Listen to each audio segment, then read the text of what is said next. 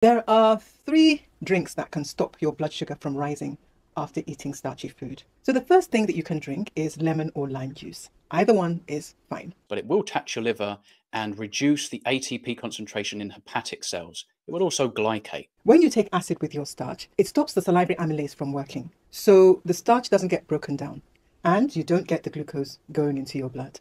Another thing that this acid does is that it slows down the rate at which your stomach empties, which means that you feel fuller for longer and you're less likely to snack. Delaying stomach emptying and filling up on fiber and resistant starch isn't really the best way to go about nourishing yourself. If you're feeling full, eating things that don't contain nutrients, well, how are you going to properly nourish yourself when you don't feel like you have an appetite to nourish yourself? The second thing you can drink is vinegar. And I'm sure you've heard a lot about apple cider vinegar, vinegar with the mother, raw, filtered, and all that. It really doesn't matter.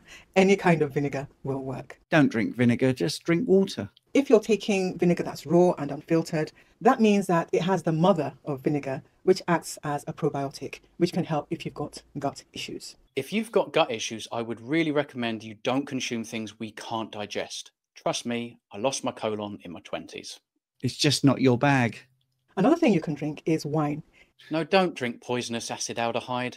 Drink water. Yes, wine is a little bit acidic, but there are other ways in which it brings down your blood sugar. When you're not eating, your liver breaks down the carbohydrates that it's stored away to give glucose. It also produces glucose from your protein and your fat. All this is to make sure that your blood sugar never falls below a certain level. Problem solved. There's no need to eat carbohydrates. When you drink alcohol, alcohol takes priority over anything else in your liver. So your liver will break down that alcohol first. Well, it must be our preferred energy source, right?